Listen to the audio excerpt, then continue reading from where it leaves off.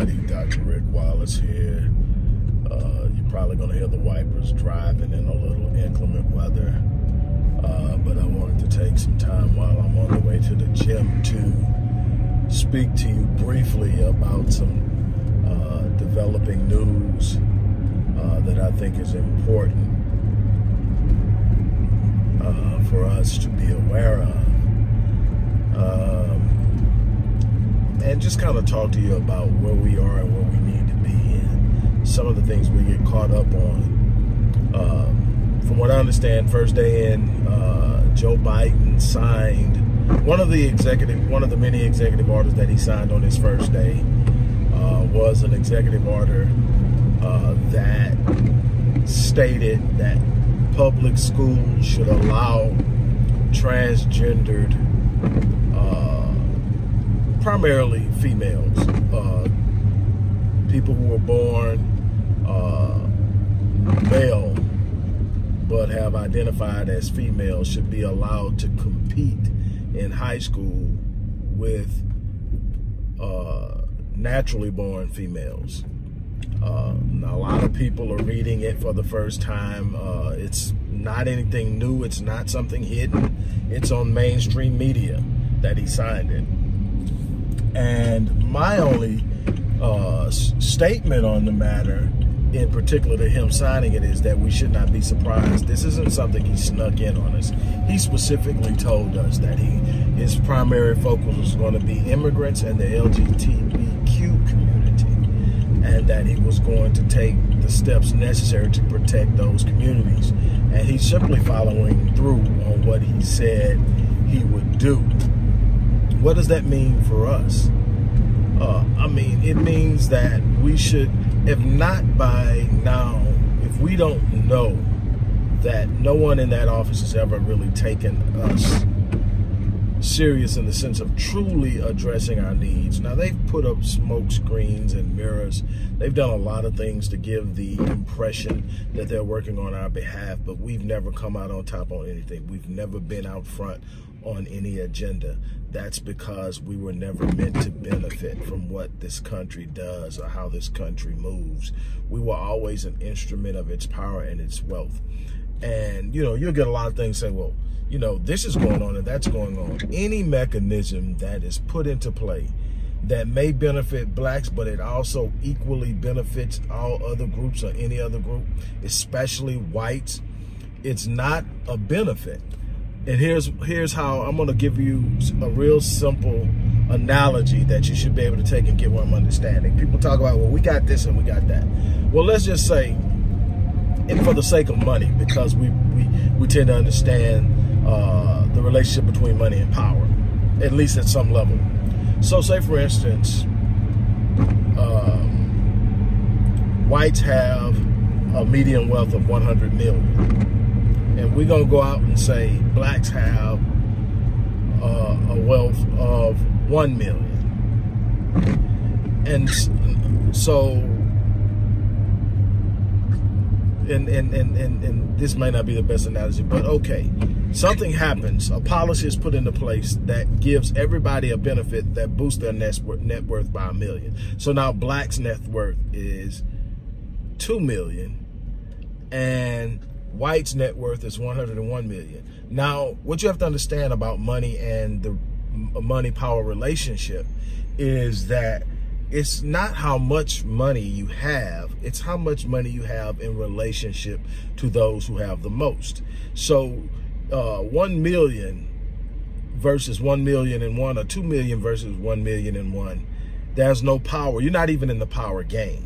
So we can't talk about policies that benefit everybody because we simply move up while everybody else is moving up. The gap does narrow. You have to have specific things done, specific policies put in place that primarily positively impact blacks in ways that it doesn't impact others, so that we can close the gap, so that we can get closer to being on equal footing. If it doesn't provide that and provide that mechanism, they're playing the sleight of hand game with you. They're saying, well, look, you got this, you got that, but if they got the same thing I've gotten, the wealth gap hasn't narrowed. The socioeconomic gap hasn't narrowed. And that's the thing that we must be aware of when viewing this. My thing is, Everybody's got their own set of standards and views. I'm not here to tell you what your values, interests, and principles should be set at. But if you're pro-black, you have to look at things from a pro-black perspective. If he is talking about legalizing 11 million illegal immigrants, which gives them direct access to jobs without interference and other benefits, and there's only so many jobs and so much access. So if it's being given to an additional 11 million, and that's an estimation, where is it coming from? Where is it being taken from? Who's going to suffer from it? Who's going to be negatively impacted? You know, it's not like we've got a surplus of 11 million jobs floating around. So, you know, and I'm pretty sure most of those people are already working. So it's not as emphatic as that. But you have to understand that in front of all that is the idea that they are being addressed. And yet, those who have suffered the longest and the most in this country are not being addressed. Our needs, our interests, our values, our agendas aren't being addressed. We are not getting the attention we need in these areas. That's something that we've got to be aware of. That's something that we're going to have to be willing to address among ourselves.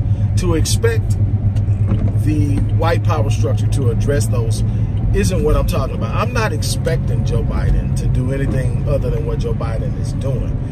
What my focus is what we should be doing as a people, working together, focusing on the things that really truly matter in our communities, in our homes. There's so many people suffering. Long before COVID became an issue, black people were suffering. Far too many were living at or below the poverty line. And that's on us to find a way to correct. Yes, we need to apply pressure to officials that say they represent us. We need to apply pressure in every way possible, but we cannot rest our hopes on those who have shown us that they don't have our best interests at heart. That's our responsibility. You can never expect somebody to do more for you than you do for yourself. It simply doesn't work that way. So I just want to make it a compliment. Don't be surprised with a number of other things that are going to pop up where you find out that President Biden and his administration are doing things for other people and blacks are nowhere in the mix. We didn't put ourselves in a position to. When we had an opportunity to demand some tangibles or no vote, we fell in line because we bought into the narrative of the lesser of two evils, that it's better to have Biden than to have Trump.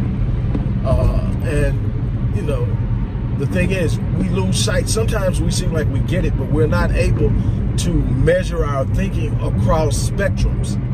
If you ask the average black person, what do you think about when you hear the word or the phrase career politician? First thing out of most of our mouths would be corruption. Yet you elected two career politicians and did not make the connection. We don't draw the connections. We don't connect the dots. And so, you know, and you can track the careers of these politicians, and they will tell you how they feel about you by how the policies that they've enacted, either the activity or inactivity as it pertains to you, all of that is a narrative of how they think about you and how they feel about you and what they're willing to do and not willing to do for you. And you have to apply the pressure. You have to say, okay, if you're not going to do it, you're not getting my vote. The idea that you have to give somebody your vote means that the vote doesn't have value because they can demand it. You have to have the willingness to sit up and say, if you don't do what I want you to, you don't get it. And that's where your power with the vote lies. Is it not that you're voting, but that you have the right to sit up and say, if you don't give me what I want, you don't get my vote. And you don't, and we've got to learn that. If something is of value, you don't have to spend it. Matter of fact, you only spend it on that which you see of equal value.